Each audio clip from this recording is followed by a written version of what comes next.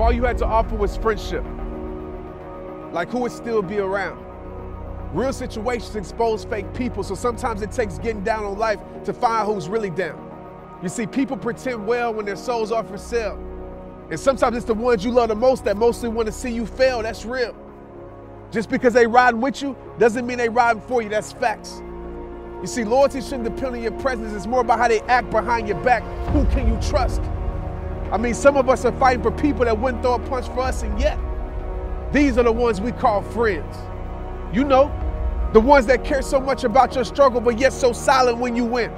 The ones that bring gossip to you about you, but your name, they never defend. Understand, everybody in your boat might not be rowing, but drilling holes.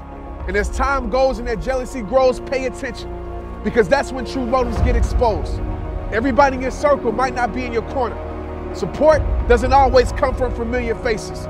So don't be surprised if God places strangers in your life to take you to higher places. Don't be surprised if your growth makes your circle smaller. But you got two choices. Let it break you or let it make you. Make your dream even larger. Make your vision see farther. There's more to your path than where you're currently at. And I think life will teach you this. Sometimes the best way to add to your life is not to add to it, but to subtract. Understand, it's not about the size of your circle. It's about the loyalty that's in it.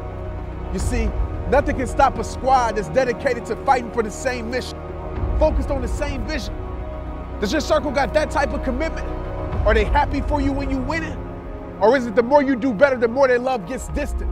The more their support goes missing? Listen, real friends don't hate on each other. What they do is they push each other to go get it. In your life, do you got those type of friendships? Because mindsets are very contagious. And I promise you this, whoever you consistently surround your life around will surely persuade it. Wake up, everybody's prayers for you ain't to make it. So do they really got love for you? Or do they just fake it? Do they really got love for you? Or do they just love to use you? To some, you're just an opportunity, yeah. That's how these fake friends will do you. They present what you want just to take what they need. And when they can no longer benefit from your life, well, that's when their loyalty leaves. So I'm gonna ask you this question again.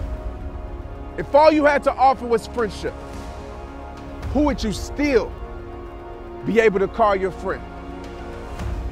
Tag them to this video. Let them know you appreciate them.